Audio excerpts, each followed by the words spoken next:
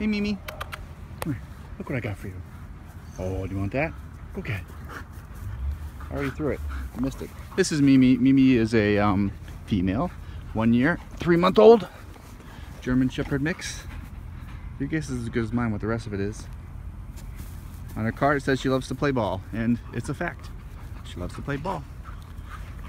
It also says to go slow on her card, but I didn't go that slow with her. She's pretty awesome now. I think it took her a while to adjust to sort of the shelter environment, and she's been doing great. Like, look at her, totally playful. Dog's on the other side of the fence. If she gave me the tennis ball again, I'd show you how she fetches, sort of. But yeah, she's pretty cool looking. She's a big girl. She's 60 pounds. No offense, Mimi. German Shepherd mixed. She's fluffy black and brown coat, black and tan thing going on. But she's cool. If you're looking for sort of a big shepherd, a gentle girl, right? Mimi's your girl. She's pretty cool.